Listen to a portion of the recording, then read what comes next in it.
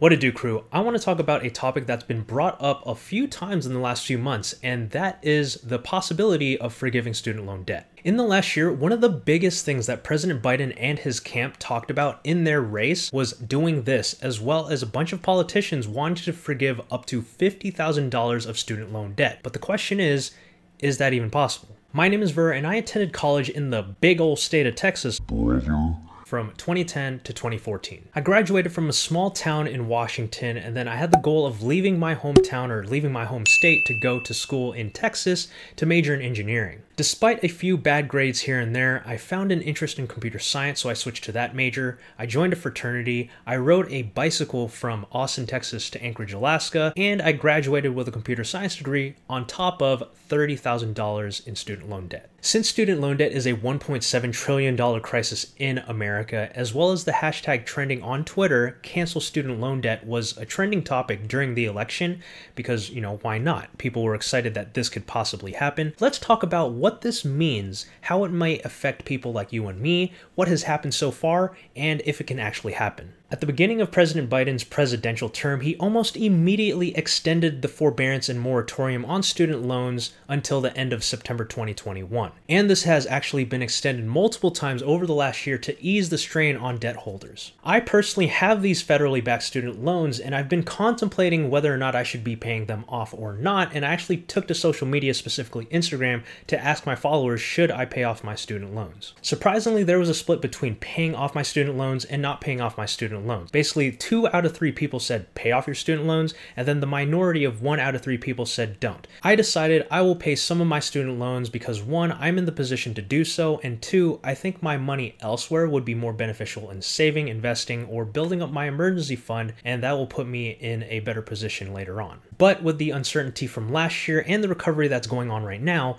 can this promise actually come to be? Progressives actually have been pushing President Biden to forgive up to that $50,000 almost instantly through an executive order, but he has pushed back and asked for Congress to propose a bill. This actually started about a month after his inauguration, where he asked Congress to propose a bill giving the mark of $10,000 to be forgiven instantly, but then a little bit after that, a week or so later, Democratic senators like Chuck Schumer and Elizabeth Warren actually pushed for the $50,000, but the president during a town hall said, I don't think I have the authority to do $50,000. This went on for a little bit, and then it wasn't until earlier this month where the American Rescue Plan Act was signed with a provision that any student loan debt forgiven between December 2020 and December 2025 will be tax-free. This basically means if any debt conversion were to come up or an amount be forgiven, it would not be taxed. Which, by the way, if you were pulling for student loan forgiveness, that would have been taxed had this provision not been made. While it might sound nice, $50,000 is a lot of money, so if you had any amount forgiven or up to $50,000,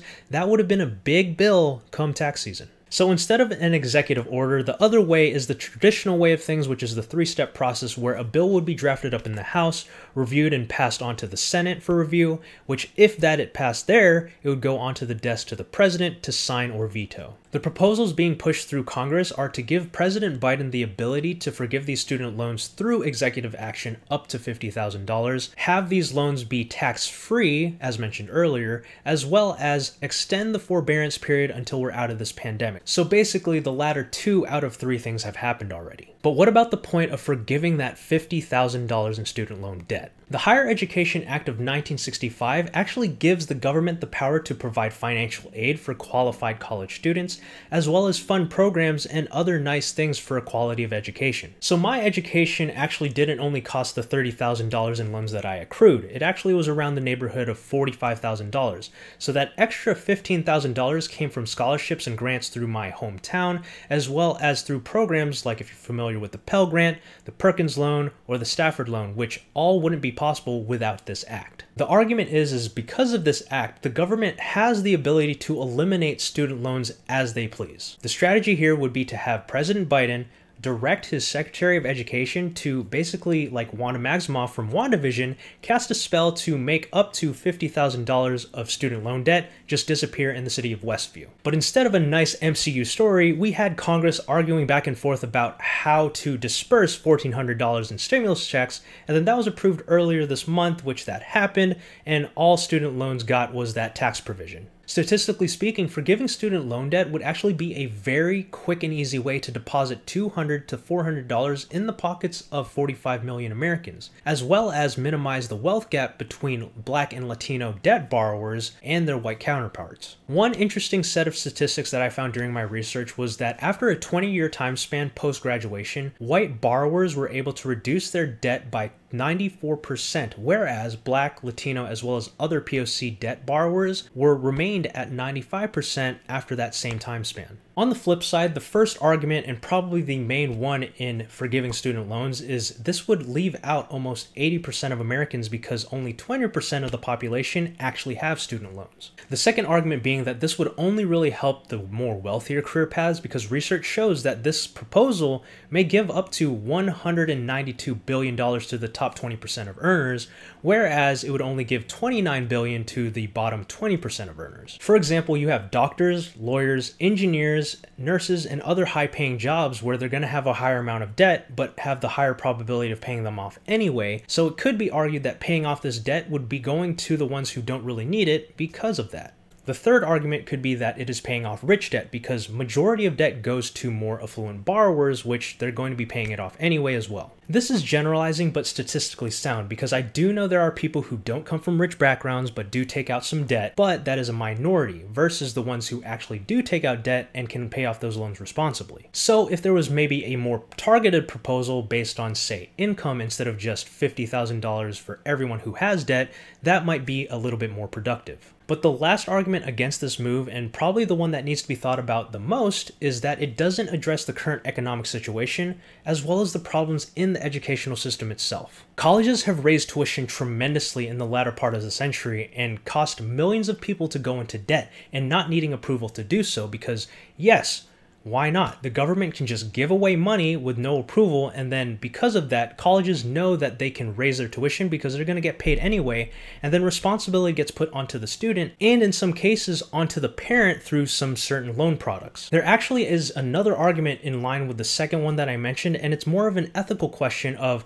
how do the 80% of people who do not have student loans get compensated or treated if this proposal goes through. Forgiving up to $50,000 in student loan debt could have a lot of people thinking, sheesh, had I known I'd have $50,000 forgiven, I would have just went to a better college, spent recklessly, took out these student loans, and I could have gotten a better education. These are just some examples, but being someone who did take out student loans because I decided to, as well as being able to pay back those loans over time consistently compared to people who didn't want to or didn't have the opportunity to do so, would that be really fair? So obviously this is where the confusion comes from, where if President Biden can actually do this and why Congress is pushing it. But according to Section 432A of the Higher Education Act, it gives the Secretary of Education the ability to enforce, pay, compromise, waive, or release any right, title, claim, lien, or demand, however acquired, including any equity or any right or redemption. This is why it is argued it can be done, and with how fast or slow Congress moves,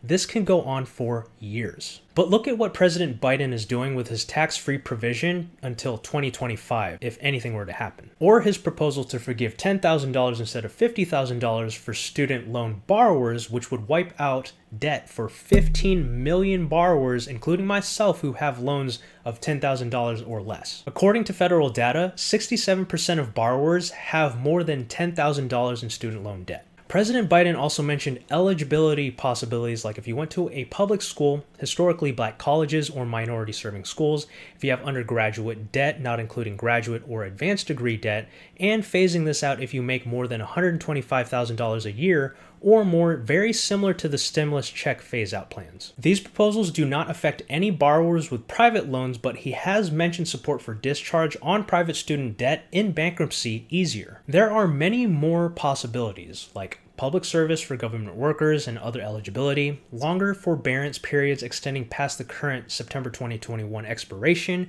income-driven repayment changes, Pell Grants, as well as free tuition for certain eligibilities too. Essentially, it'll come down to this. There most likely won't be any executive action, and President Biden will want to go through the traditional three-step process to see what the public wants to do because, Congress representatives and senators represent that, right? In my honest opinion, that nobody asked for, and I do recognize I do come from a place of privilege, is that I'm one of many students who decided to take out student loans because I wanted to, and I've been fortunate enough to pay those back because I'm able to, and that is what I believe in. I've also personally done many different things paying back my student loans over the years. Like at first, I really wanted to pay them off aggressively, so I used work bonuses to pay that off, but then there was also a time span where I had to pay off a bonus back, including interest and taxes, so I basically lowered the amount of payments on my student loans to pay that back too. Thankfully, I was employed at the time, and despite the low pay, I discovered other ways to make more money. On one hand, I support helping people, especially ones who are in marginalized groups and others who have taken out more loans and have lower wages. On the other hand, I understand the frustration of those who took out loans on their own conscious decision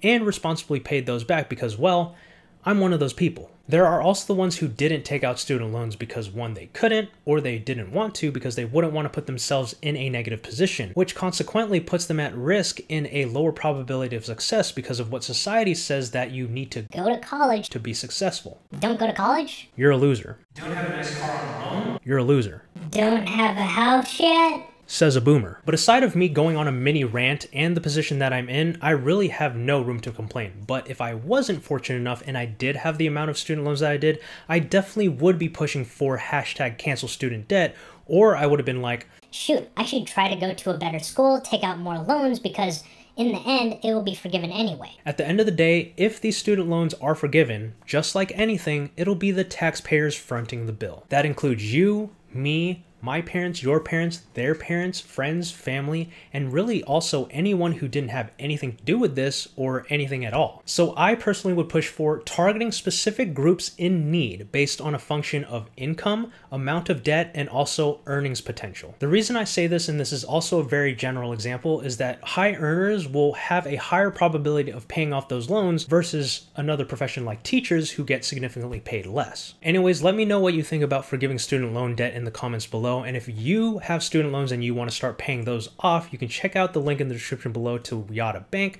and you receive one ticket for every $25 saved in that account, and you potentially have the chance of winning $10,000 without having to wait for Congress to make any action. Don't forget to obliterate the like button, the subscribe button, and the notification bell so you know the next time I post a video on my channel. You can check me out on Instagram. I post there from time to time, and I do have fun there, so have fun with me there. And last, check out Millennial Investments, where it's a website with curated content just like this on how to build your wealth, and we have cool swag too. So if you enjoyed the video or you learned something, take that and get to work.